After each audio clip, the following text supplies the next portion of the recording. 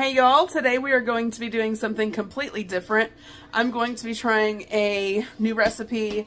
I have never ever canned this before, but we have a lot of cherry tomatoes just sitting in our cooler at the farm. So I am going to be making bruschetta in a jar. Let's try this and see how it turns out.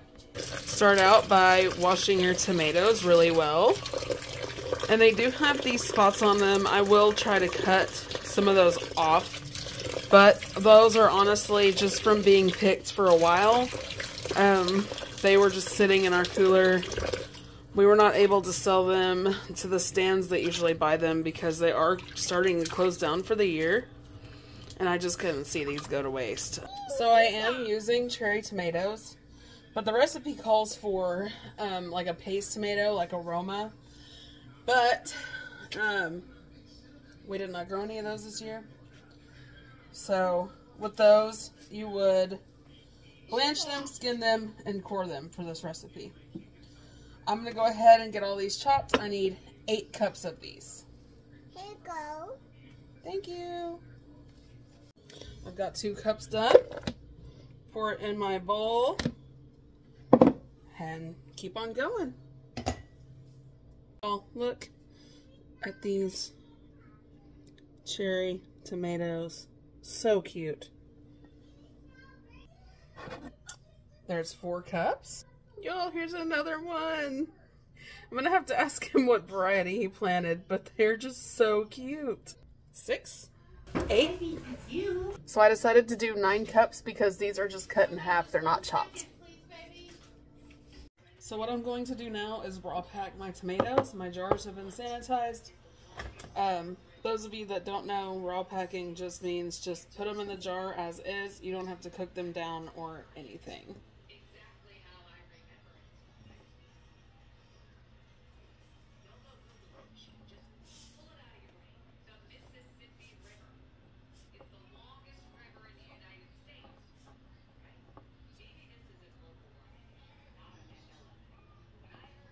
And you want to leave ½ an inch headspace.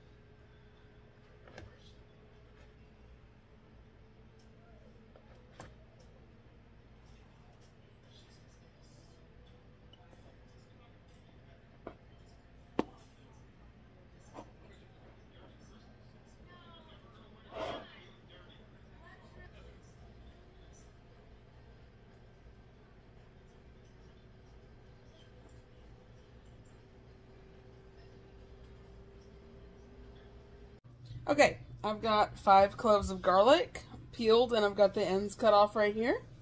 I am going to run them through my garlic press and directly into my pot.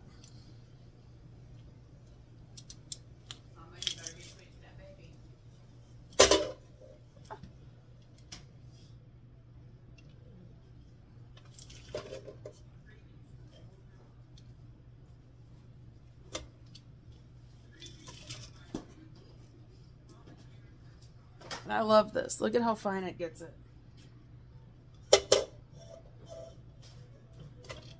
If y'all don't have one of these, I highly recommend it. I use mine all the time.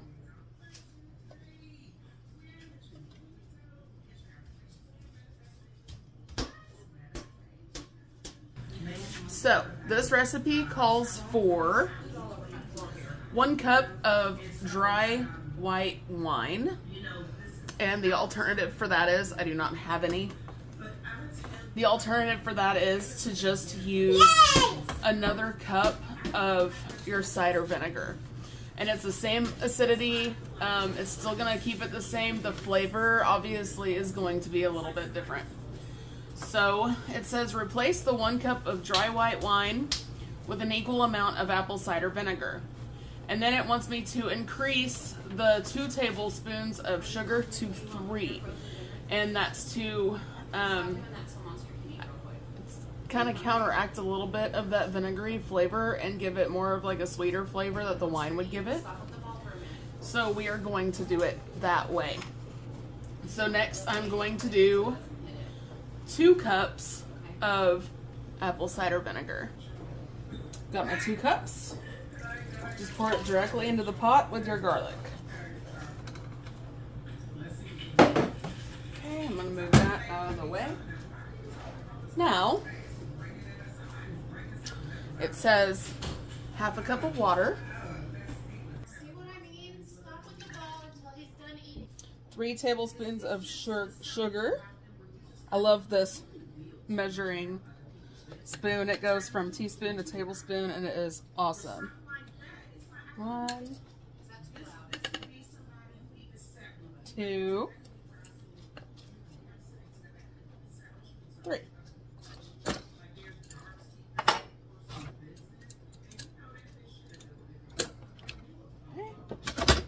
Get that out of the way. 2 tablespoons of balsamic vinegar. This is the one I'm going to be using today.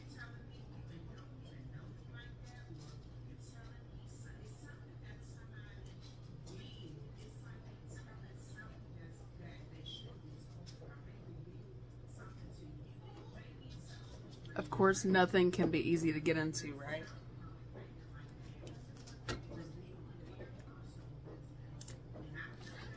There we go.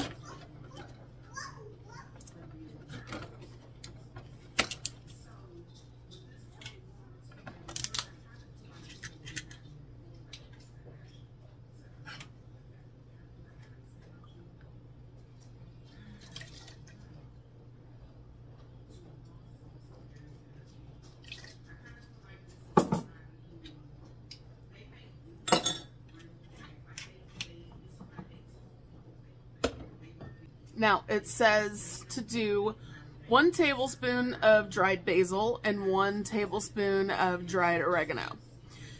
Now, I do not have any basil, so thyme is actually a good alternative. So I'm going to do a tablespoon of dried oregano and I'm going to do a tablespoon of dried thyme. Do not use fresh herbs because I have read, let me turn y'all a little bit. Because I have read that using fresh herbs are not safe to can. What I read could be wrong, but I'm just gonna do it the safe way. Also, I could, instead of just using a tablespoon of each of those, I could just use 2 tablespoons of Italian seasoning, but I do not have any of that either. I used it all in one of my last canning projects, so I have to put that on the grocery list. This is my oregano.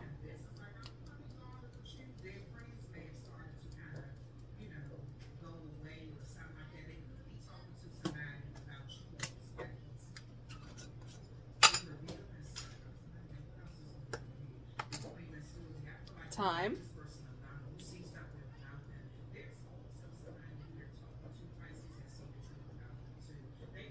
We're going to mix all of this yummy goodness together.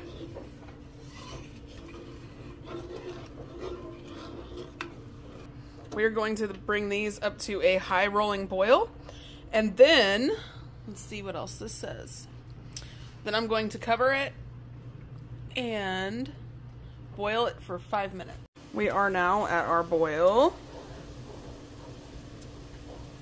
I'm going to turn the heat down just a smidge to probably about an 8. That way I keep that boil. Woo.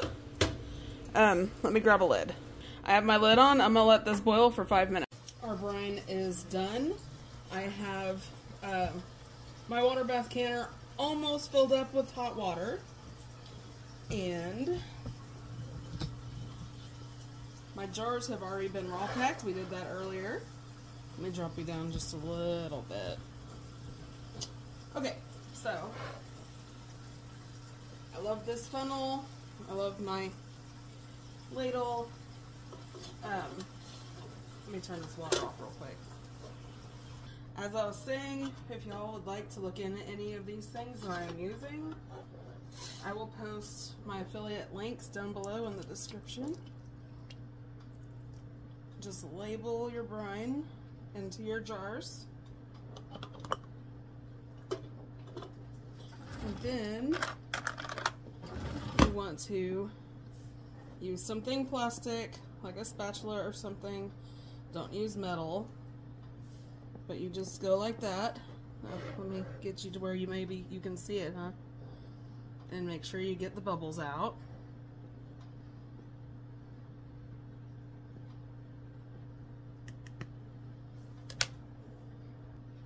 Wipe your rim.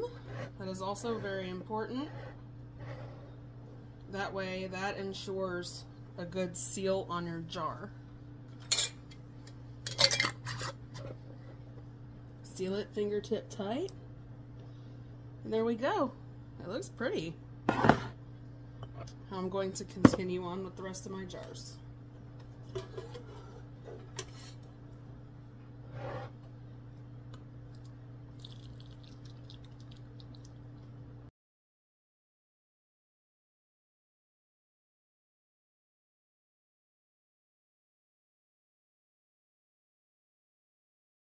I'm going to have to make one more batch of brine.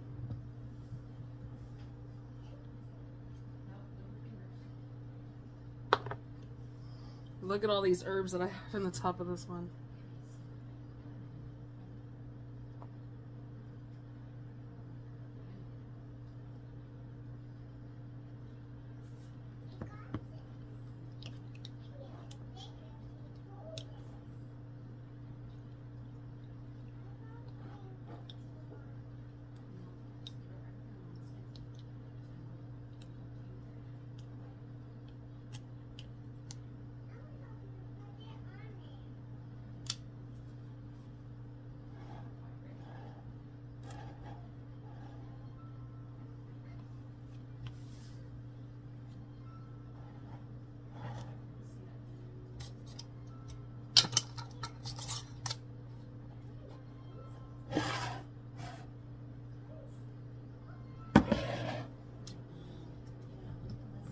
I'm going to go ahead and make one more half batch of brine.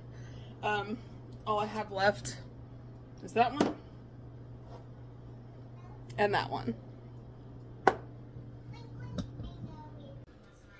I'm going to let these come up to a boil, and then I'm going to water bath can, what does this say, for 20 minutes, and we'll be right back.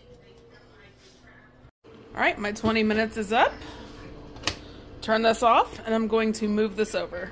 I'm going to take my lid off. Lift your lid away from you. That way all that steam does not blow up in your face. The water does look a little discolored. Apparently I had some siphoning. That's okay. It's normal. It happens. I'm going to let these sit here for 5 minutes, and then I'm going to pick this up and take my jars out. I have my jar grabbers right here. I'm just going to start taking these out. Look at that. Oh my gosh. Look at that, y'all. They're so pretty.